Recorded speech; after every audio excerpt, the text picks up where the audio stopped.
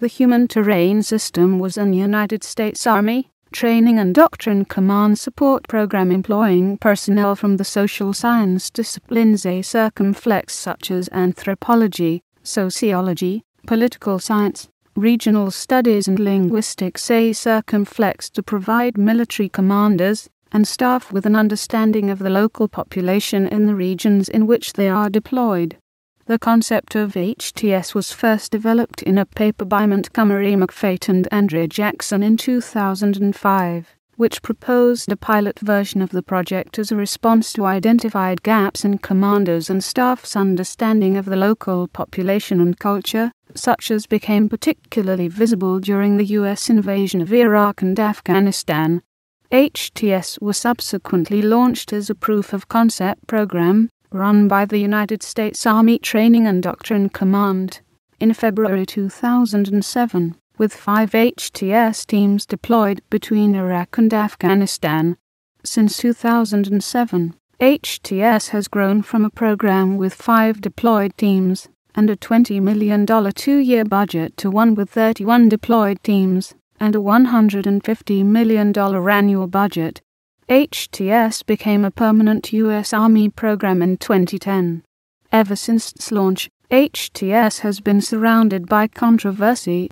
While the program initially received a lot of positive coverage in the U.S. media, it quickly became the subject of heavy criticism, a circumflex particularly from anthropologists, but also from journalists, military officials and HTS personnel and former personnel.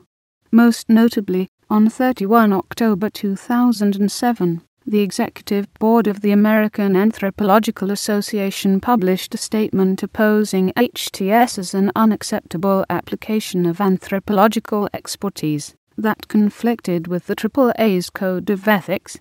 Following the publication of a report on HTS by the Commission on Engagement of Anthropology with the U.S. Security and Intelligence Services in 2009, the AAA released a further statement of disapproval, which they reiterated in 2012 after rumors that the controversy had died down.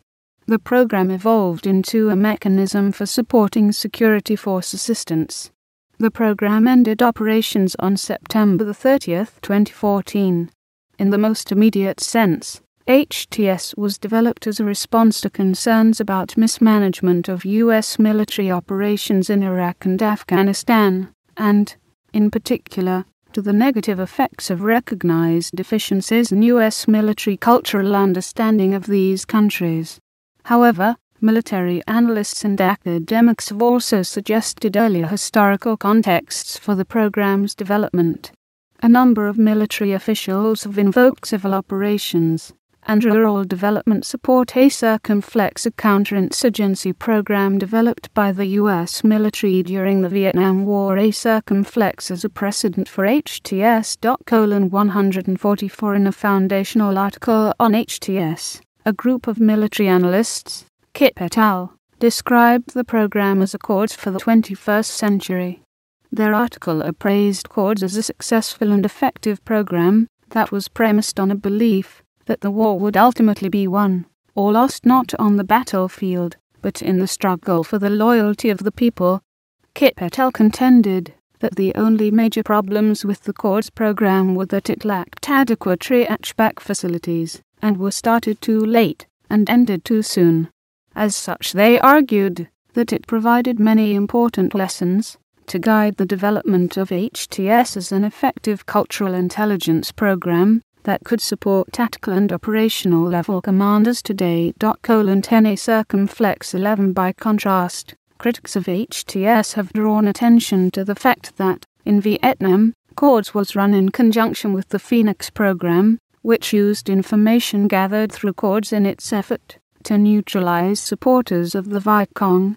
The concept of human terrain has been defined in military documents pertaining to HTS as the human population in the operational environment, as defined and characterized by sociocultural, anthropologic, and ethnographic data and other non-geographical information. 15 According to Roberto J. Gonzalez, This concept can be traced back to a 1968 report by the House of Un-American Activities Committee about the perceived threat of the Black Panthers and other militant groups.